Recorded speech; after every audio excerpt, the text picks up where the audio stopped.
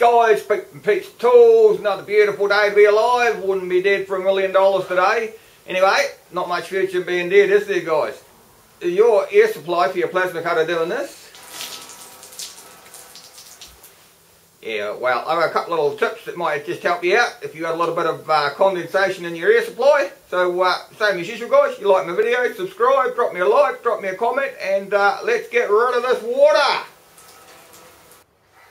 So I don't know if you guys are anything like me. In the winter time in New Zealand, the air gets quite damp, and I found with spray painting, well, I do a lot of spray painting in that as well, that you're getting globules of water in that coming out of there because I've just got one of those little water separators on my compressor.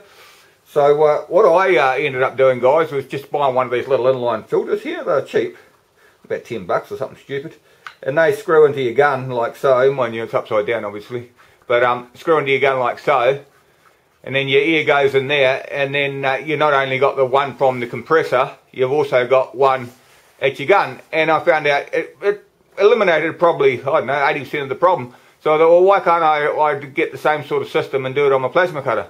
So this is what I did, guys. So on my airline, I'm running fittings like this. I think you guys in the States run something similar. It might be a little bit different, but the principle's exactly the same. You can do exactly the same thing.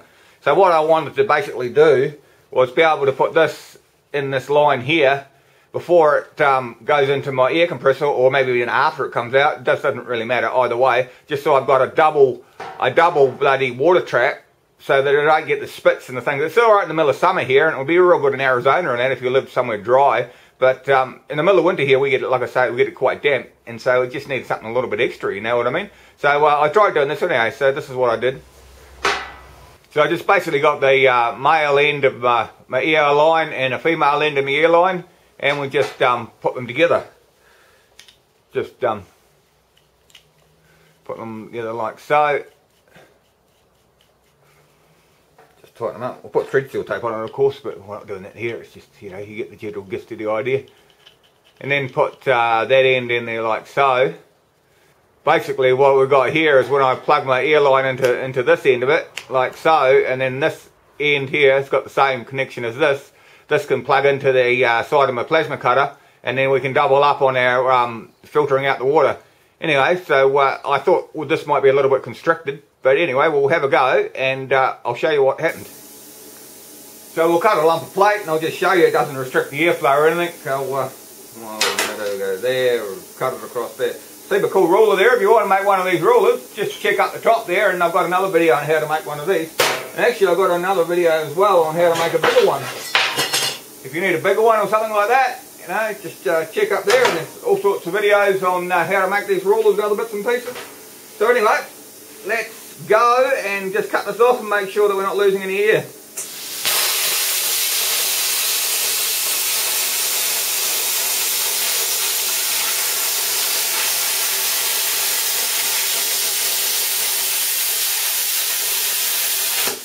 Look at that, hey, my ear's as dry as a dry martini. Yahoo! When you're more of a beer man myself, that martini shit gives you headaches. But anyway, guys, that's just a little tip for a little inline air dryer for you. So there's the back of my plasma cutter, guys, back of my Cut 40. So there you got your adjustment here for how much you want to, how much pressure you want to go through your air line into your torch. It's standard. Here we have my little water trap here that catches a little bit of water, but it, you know, it doesn't catch all of it. And so we have my contraption there that I made. So I just put that in the air line like that, and then I just plug my other end of the air lead into there like that. So what it does is probably catches another 60% of what I lose out of here, and it just makes it all that little bit different. You know what I mean? So you, in the middle of winter, when you're not getting all the spits coming out of your gun and that sort of thing, it just cleans up the air a little bit more. And when you want to drain it, it has the drain here. So just you machine up like that and just push the button there to drain it out, of course. But it's pretty simple and it works, and it probably costs you $10 to do it. And not only that, this thing has a lot of other uses as well, which I'll show you. So guys, it's a real good thing to have in your airline, eh? It just takes that little bit of extra moisture out of your air, and you might not run into so much trouble. Like if you're outside and you're using like your big nail gun or something like that, you know, just plug it in.